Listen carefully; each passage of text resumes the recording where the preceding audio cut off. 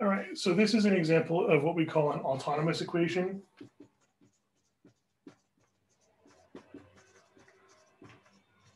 Or sometimes called time independent.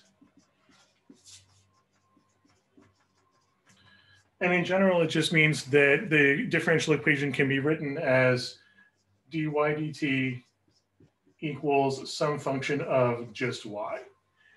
In other words, the rate of change of the function depends only on what the function's value is right now. It doesn't depend on what time it is. So for instance, this is an autonomous equation because the derivative equals something about just y itself.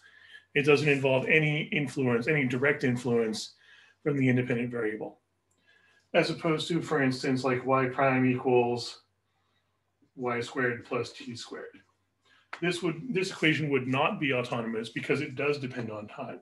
The rate of change of y depends not only on what the value of y is right now, but it also depends on what time it is, what the input is.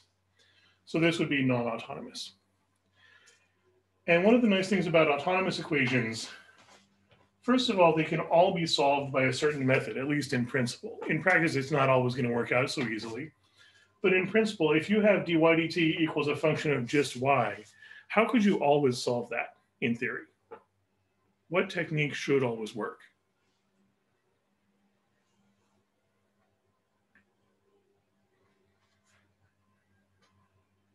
If this is a function of only y. Yeah, this should always be separable. In theory, all you need to do is divide both sides by f of y, multiply both sides by dt, and then you can integrate both sides. The right side, of course, since it's just integral of 1 dt, that's just going to become t plus c.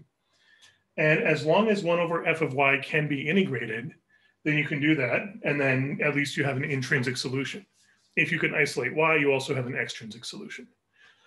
But in theory, at least, an autonomous equation can always be solved by separation of variables. The only problem, of course, is that 1 over f of y might not be easy to integrate. But you can always at least write the solution in terms of integrals, and then maybe use numeric approximation methods.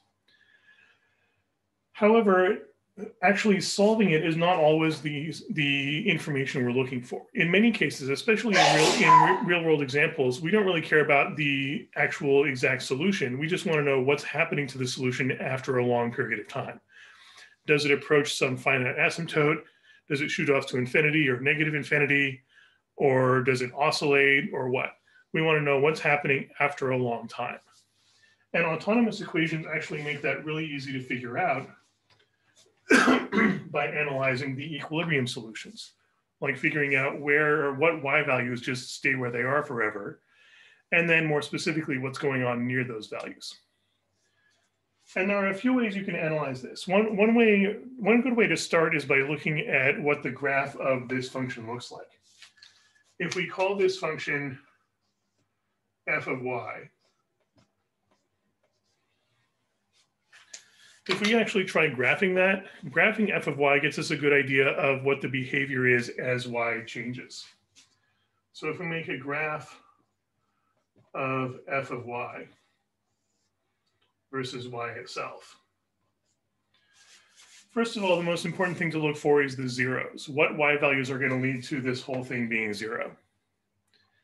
Because those will be the equilibrium solutions, right? If we set y prime equal to 0, then that means we have equilibrium. We have a solution that's constant. So we want to start by saying, where is y prime equal to 0? And this can be factored, right? What is this factor to?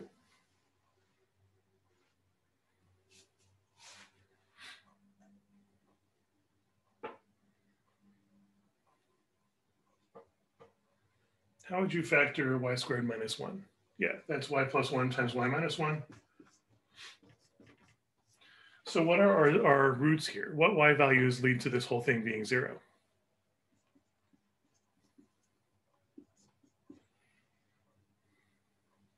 Yeah, 0, 1, and negative 1.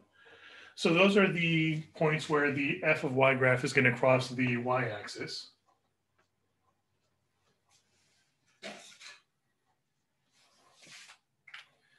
So if we mark those, And then what we really care about is in between, is it going to be positive or negative? And we could check that just by plugging in some values. Like let's say you plug in a number greater than 1. Let's say you plug in 1,000,000. 1,000,000 squared is positive. 1,000,000 squared minus 1 is definitely still positive. So anything to this side is going to be positive. What if we plug in a number really far to the left, a number below -1? Like you plug in -1,000,000, would the result be positive or negative? Yeah, it should be positive because -1,000,000 squared is positive. -1,000,000 squared is still positive. -1 still positive. Positive times positive. So that means everything on the left side is going to be positive. And then in between, let's say you plug in a point between 0 and 1. You plug in 1/2. 1/2 squared, positive. 1/2 squared minus 1, that's going to be negative. Positive times negative means negative. So it's going to be negative in this region. What if we plug in -1/2? What sort of result are we going to get?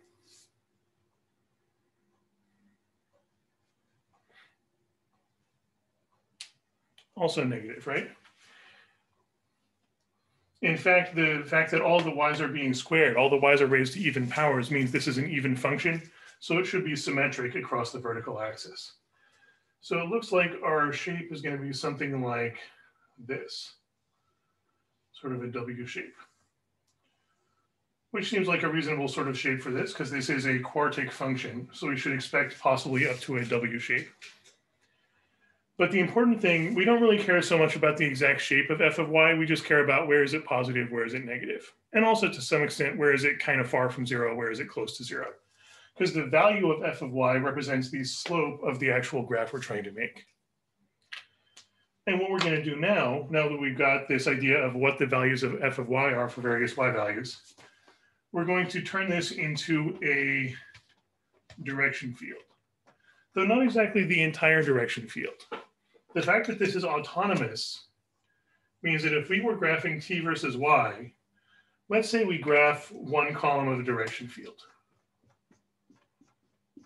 whatever that column happens to look like. So for a certain y value and t value, you've got a certain slope. What's going to happen if you move to the right on the graph, increasing the t value? If you keep the same y value but increase t, what should happen to y prime?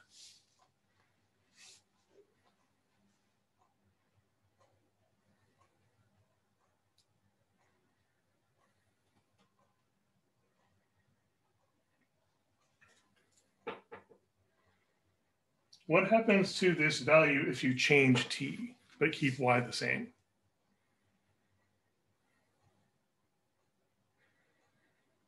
Yeah, nothing happens. This is why we call it a time-independent equation. This value doesn't, the value of y prime doesn't depend on t directly at all. If you keep y the same but change t, you get the exact same y prime. Take this y value and this t value, you get a y prime. Change t and you get the exact same y prime, exact same y prime. So once you've established one column of the direction field, you can just take that direction field and make a copy of it and paste, paste, paste, paste, paste, and you've got your complete direction field. In other words, we don't need to draw the whole direction field, we just need one single column. And that one single column can be drawn in a sort of an abbreviated shorthand called a phase line.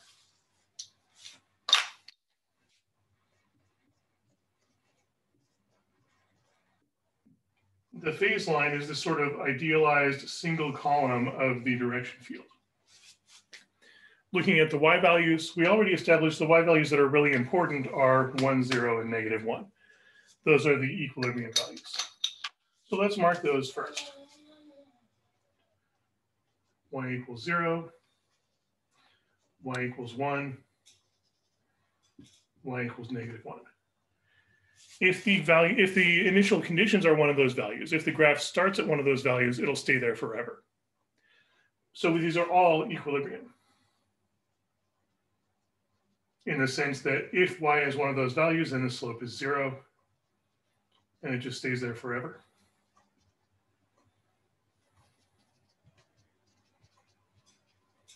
But we also want to know what's going to happen near those values. if we're a little bit above or a little bit below, if we're in these in-between zones. And notice that this direction, this phase line is basically just the y-axis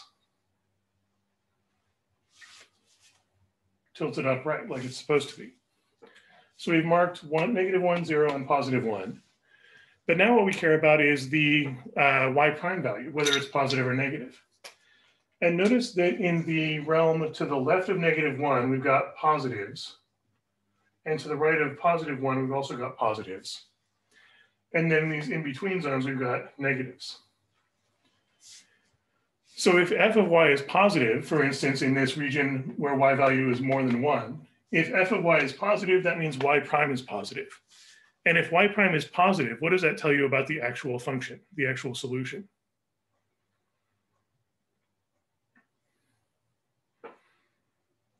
If you know a function's derivative is positive, what does that tell you about the function itself? Yeah, it's increasing. So that means if the y value is greater than 1, then y prime is positive, and therefore it's an increasing function. Likewise, if the y value is less than -1, y prime is positive, so it's an increasing function. If y prime is, or if y is between -1 and 0, or between 0 and 1, y prime is negative, so it would be a decreasing function. So we're basically just taking all the zones where y prime is positive and calling that an increasing function. Taking all the zones where y prime is negative and calling that a decreasing function. Any questions on that so far?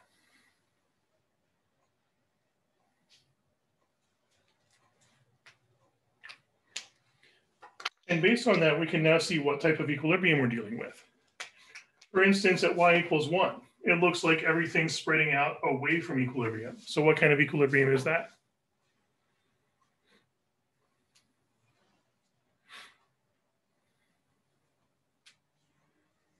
Yeah, this would be unstable equilibrium. It still counts as equilibrium because if you start at exactly y equals 1 as your initial condition, you'll stay at y equals 1 forever. But if you start a little bit above, you'll go further up away from equilibrium. Or if you start a little bit below, you'll go further down away from equilibrium. As opposed to y equals -1, it looks like everything nearby is going towards equilibrium. So what do we call that?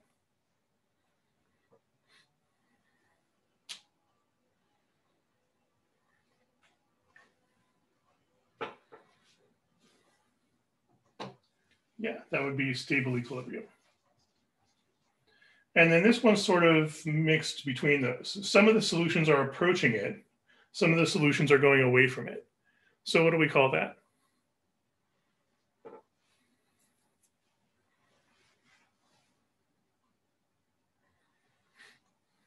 Yeah, that would be semi-stable, or sometimes called half stable, because it looks stable from one side, but it looks unstable from the other side. And yeah, there are several different methods of doing this. The phase line, I think, is my favorite method just because it's so much more visual. You can really see, oh, this point has everything going away from it. This point has everything going towards it. So it's much more visual or geometric way to look at the stability. There's also ways you can do this. Were you using the derivative in class? Like the derivative of f of y? Yeah, that's another way you can do that. Because the derivative of f of y tells you at each of those points, do you have a negative slope or a positive slope? Positive slope means you're changing from negative value to positive value, and that corresponds to unstable. Negative slope means you're changing from positive to negative, and that means you're changing from increasing towards to decreasing towards. So that means it's stable. Or if you've got a critical point, like this one here, that corresponds to semi-stable. But I find it a lot easier to see what's going on by drawing out a phase line. That's a much more dynamic way of thinking about it as motion away or motion towards each of those equilibrium points. Again, there's many ways to do this, but as long as you have a method that allows you to figure out from the equation, figure out where the equilibrium points are and what's going on near those points, then that should be the important information. Any questions on that phase line so far?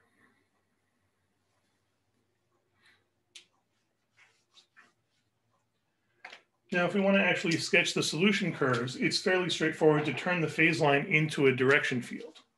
If we just draw out a y-axis that matches up with the phase line itself, like let's say this is y equals 1, this is y equals 0, this is y equals -1. So here's our t-axis and our y-axis. And we know that at 1, 0, and -1, the slope will be 0. And no matter what the t value is, the slope will still be 0 at those y values.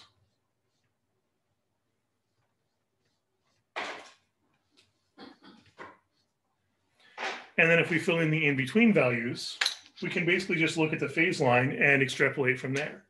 For instance, we know above y equals 1, the slope is going to be positive. Presumably just a little bit positive if we're close to this equilibrium value, and then steeper and steeper. Likewise, if we're below y equals 1, we have a negative slope. Just a little bit negative and then steeper, but then we're approaching another equilibrium. So it's going to get less steep. Likewise, below 0, we get a negative slope. A little bit negative, then more negative, then more negative, but then less negative and pretty flat near equilibrium. And then below -1, we've got to have a positive slope. Again, close to equilibrium, it'll be just a little bit positive, but then steeper and steeper the further we get from equilibrium. So this is the single column of the direction field that the phase line is describing. Any questions on that single column so far?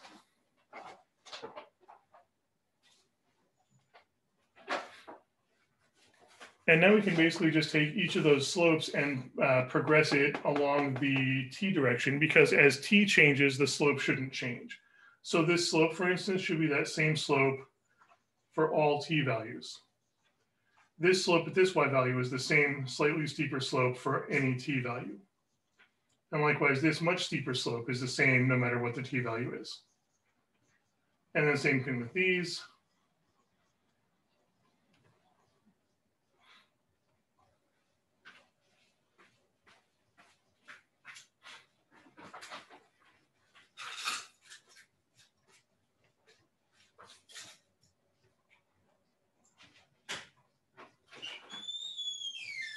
And these.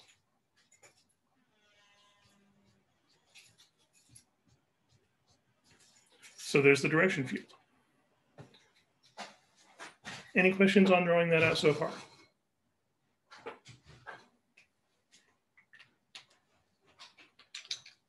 And then to draw in some sample solutions, we can basically just take any starting point, any initial value.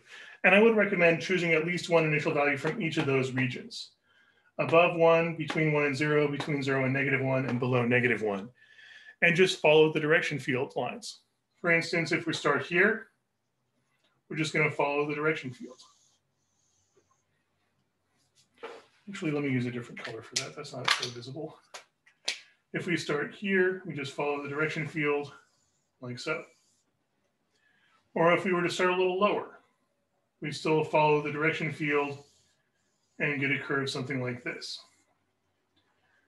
Or likewise, if we start down here, follow the direction field. Direction field says steep upward slope, but then getting less and less steep and actually approaching y equals -1 as an asymptote. In fact, it looks like all of the curves down here are going to be approaching y equals -1 as an asymptote. And then the in-between ones, this is where it gets a little tricky, but you still follow the same pattern. Let's say you start just a little bit below 1. The direction field says negative slope, but kind of flat. A little bit later, it looks like we're further down, so the direction field is saying go a little steeper, and then a little steeper. But then once you get below about the halfway mark, not necessarily exactly halfway, but it looks like it's now getting less steep and less steep and less steep. So we get sort of a logistic type curve, diverging away from 1, but then flattening out to approach 0 as the new asymptote. And it looks like all of the curves in this region are going to do something like that.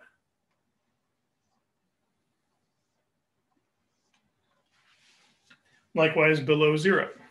A little below 0, we get a mostly flat negative slope, getting steeper and steeper, and then less steep and less steep. Ideally, you want to be having a curve that's parallel to the nearest direction field arrows at all times. So that gives us a very good idea of what the behavior is here. We now have lots of sample curves in all these important regions. And of course, if you start at 1, you stay there forever. If you start at 0, you stay there forever. If you start at -1, you stay there forever. And all the other solutions are either diverging off to infinity, or converging towards 0, or converging towards -1, or converging upwards towards -1. So we can now predict the behavior of all the solutions here. In fact, we could even write that as sort of a piecewise definition. If the initial value is above 1, the limit goes to infinity. If the initial condition is between 0 and 1, the limit approaches 0. And if the initial condition is anywhere less than 0, all those solutions converge towards -1. So we can categorize the types of solutions based on their initial conditions. Any questions on that so far?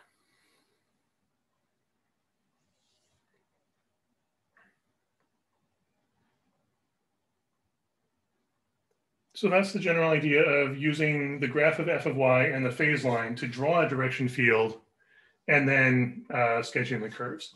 But even without bothering to draw in the direction field, you can still figure out where the equilibrium values are, and using an analysis like this, or using the derivative of f of y, you can figure out which types of equilibrium they are, stable, unstable, or semi-stable.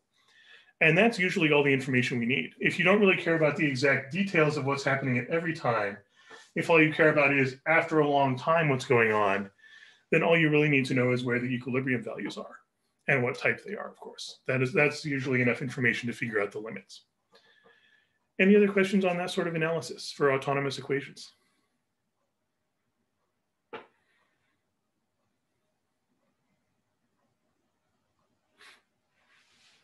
All right, then let's take a look at Euler's method. Euler's method is a way to approximate solutions of differential equations, even if they can't be solved analytically, by extending this idea of a direction field to algebra instead of geometry. Euler's method, pronounced Euler.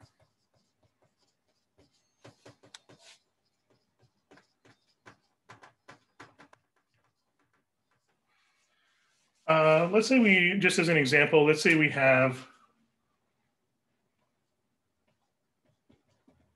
y prime equals 2t minus y as an example of a differential equation. And since this is linear, we should be able to solve it analytically. But let's explore how we would approximate the solution using Euler's method. The idea is, first you want to put it in this format, y prime equals something, some function of t and y. So that at any location, any t value and y value on the graph, you can just plug those in and find the slope. And of course, you need an initial condition. Let's say our initial condition is y of 0 equals 1. So we've got a t value and a y value. T value is 0, y value is 1. What we're going to do is we're going to look at what's going on if we extend that a little bit further and see where we get to. So if we think of this as on a graph, we don't really need to draw out the entire direction field. We just need to know what's going on at this point. T equals 0, y equals 1. We can actually calculate the slope just by plugging those in. If you plug in 0 for t and 1 for y, what do you get for the slope there?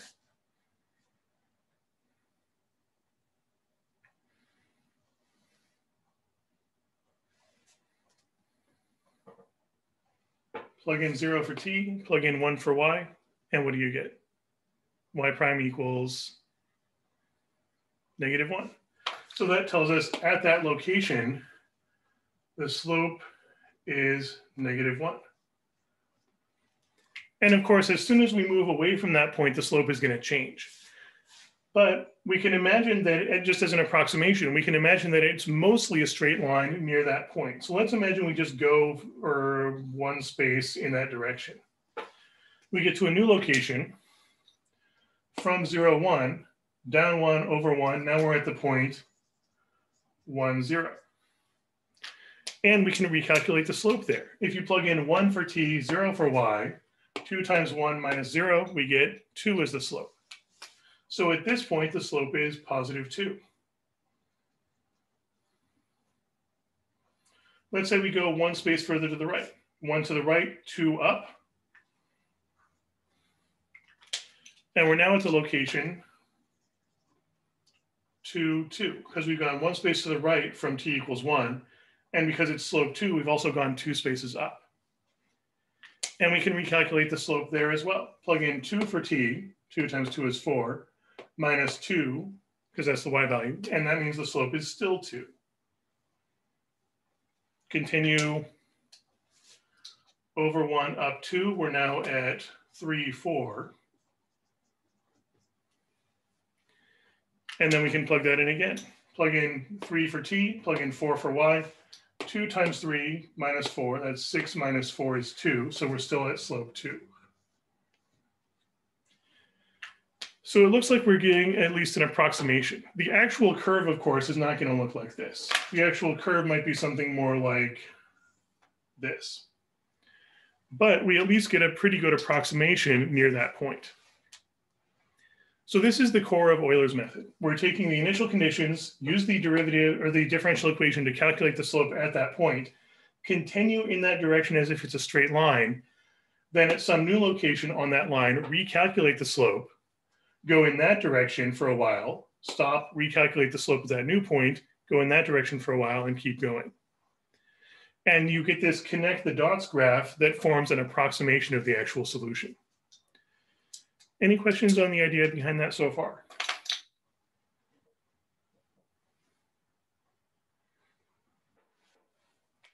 So let's see if we can formalize this a little bit. Instead of just drawing it out as a bunch of points, typically we can write this as a data table. If we want to keep track of a t value and a y value, and we also want to keep track of a y prime value, which is just going to be 2t minus y in this case.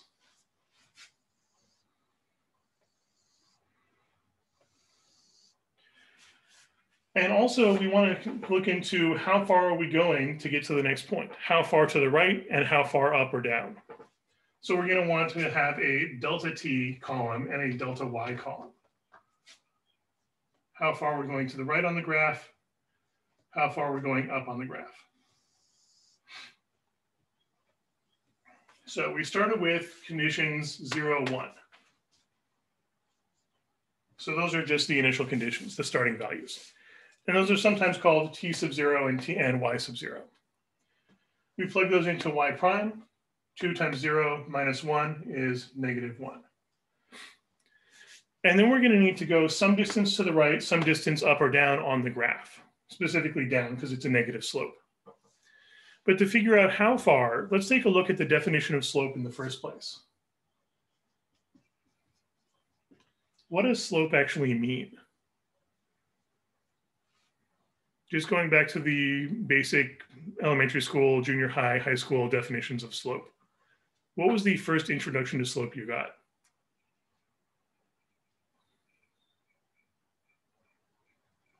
It's a rate of change, right?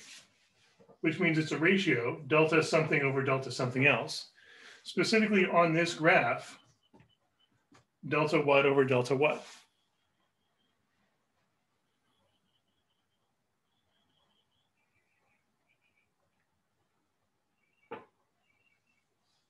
Yeah, delta y over delta t. So that's the slope of the actual graph, or the rate of change of the actual graph. But if you're talking about on a very small scale, that is approximately equal to dy over dt. So these are not exactly the same thing. Formally, delta y over delta t tells you how much y is changing on the actual graph divided by how much t is changing on the actual graph. Whereas dy dt is the slope of the tangent line. But those are going to be fairly close to each other. Let's say you have a graph that looks like this. And we're talking about comparing this point, t0, y0, to this point, t1, y1. If we draw a tangent line at this point, delta y over delta t, or sorry, dy over dt is the slope of the tangent line.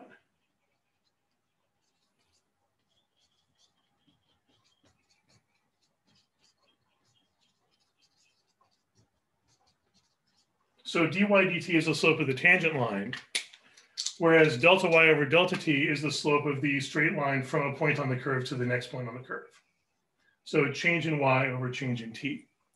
Note that those are not exactly the same. The slope of the line from point to point, the secant line, is not exactly the same as the slope of the tangent line, y prime, but they're pretty close to each other, especially if we're talking about a small interval of t, a very short interval.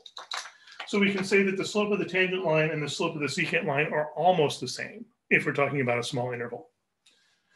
And we can calculate the slope of the tangent line. That's y prime here. So if we say y prime is approximately delta y over delta t, we're just going to be going forward some specific amount, which we usually call h. H for horizontal step. And that's just a constant. We go forward one, forward one, forward one, or something like that. But for delta y, how would you solve for delta y here?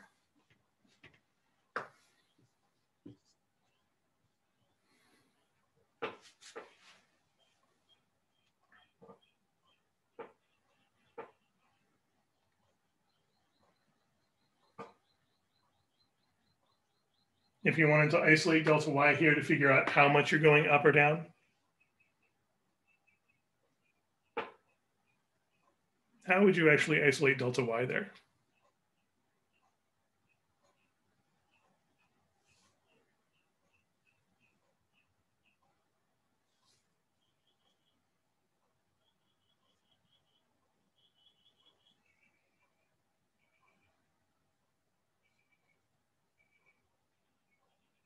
Is there any way you can get rid of this delta t?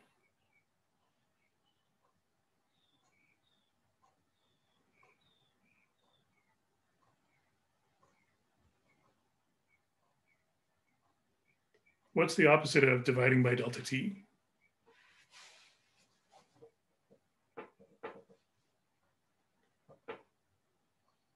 Yeah, we just multiply both sides by delta t, and we get y prime times delta t.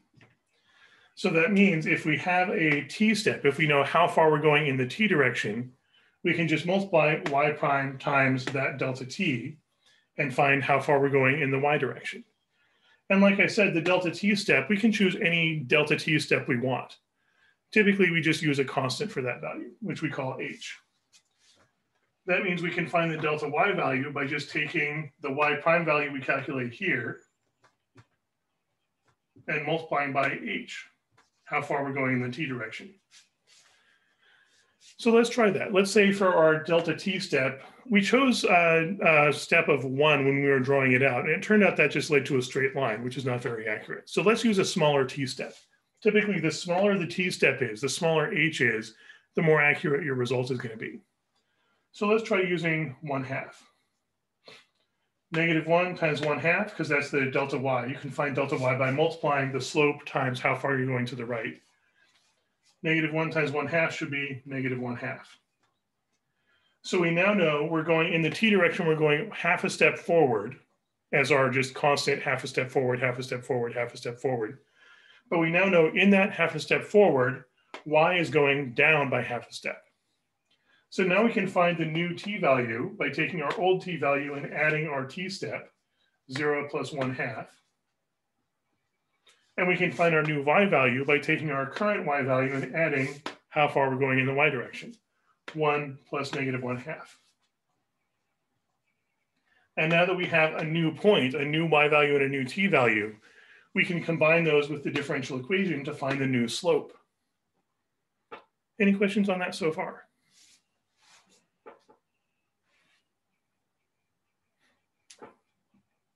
So let's try calculating that. Plug in 1/2 for t, plug in 1/2 for y, we get 2 times 1/2 minus 1/2. So that's 1 minus 1/2. That means at this new location, the slope is going to be positive 1/2.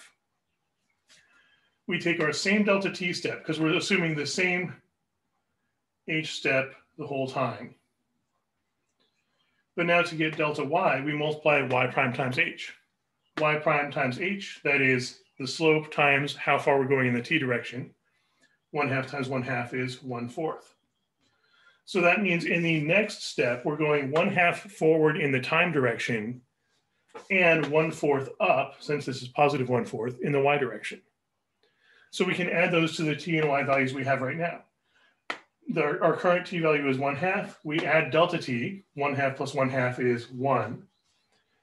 Our y value right now is 1/2. We add our delta y, 1/2 plus 1/4 is 3/4. So that's our new t and y value. And we can keep this going. Plug in 1 for t, plug in 3/4 for y. We get 2 times 1 is 2, minus 3/4 is 1 1/4, or 5/4. And then our t step, we're going to keep using the same 1/2. There's no reason you really have to use the same t step the whole time. It's just very convenient to do so you don't have to be changing that all the time. And then delta y, we just multiply y prime times the t step, h. So 5/4 times 1/2 would be 5/8. So that means in this next half a second, or half an interval of time, we go up 5/8 in the y direction. Over 1/2, up 5/8. Add those to the values we have right now. 1 plus 1/2 would be 1 1/2, or 3/2. 3/4 plus 5/8 would be 11/8. I'll just mark these as mixed numbers then, or improper fractions. 11/8. And then you can continue from there. Plug in this new t value and this new y value into the differential equation to find the new slope at that point. And you can keep this going as long as you want. For instance, let's say what you actually wanted to find was what's the y value when t is 5. You would keep this going until you get t equals 5, y equals some value. And that may take a while. If you're going by half steps, getting from 0 to 5 is going to take 10 steps, 10 lines of working out these values. And that's not going to be all that accurate. A t step of 1/2 is a pretty big jump. You can get more accuracy by using smaller steps. So let's say you wanted to go more accurate. Let's say you use a t step of 1/10. If you're just going 1/10 each step, how many steps does it take to get to t equals 5? If you're just going 1/10 of a second each step.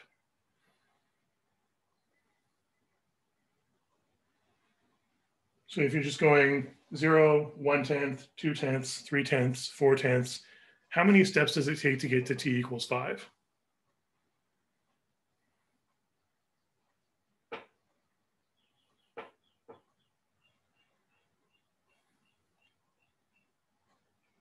It takes 10 steps to get to t equals 1, because you're getting 1, 2, 3, 4, 5, 6, 7, 8, 9, 10 tenths is 1.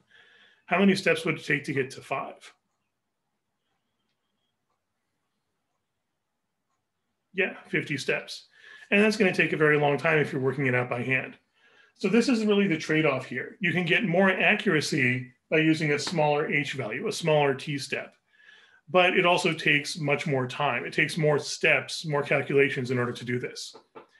However, if all you're really doing is writing out a list of numbers and then doing the same calculations, same calculations, same calculations over and over again, what are we really building here? What's a tool that could do this a lot faster?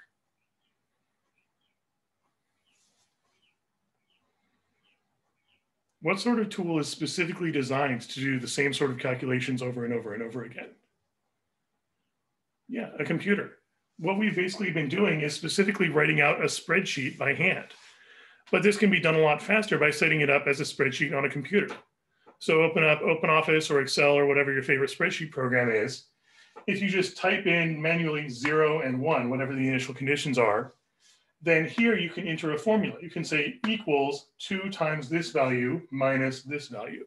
You can set up a formula that refers back to the previous values. And then this value is just going to be some constant. You would just type in 1/2, copy paste. This value is just going to be equals this times this. So you can fill in formulas. Once you've filled in a couple of rows of formulas, you can just select an entire row and drag it down as far as you want, and the spreadsheet will automatically update the formulas to the new rows. So you can type in the first couple of rows as formulas and then drag it down as far as you want and have 50 steps or 100 steps or 1,000 steps in almost no time at all. And the really nice thing about doing this on a computer spreadsheet program is you can then select the first two columns and tell the spreadsheet to graph it, and you'll get a very nice scatter plot of the solution curve. And it's still just a connect the dots approximation of the solution, but the smaller you make the delta t, the smaller you make the t step, the more accurate that solution will be.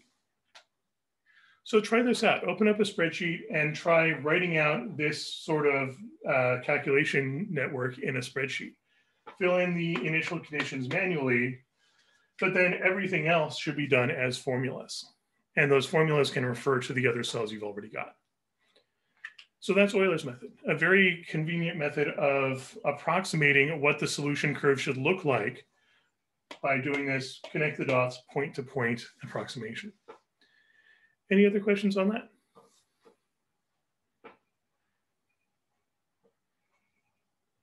All right, see you next time.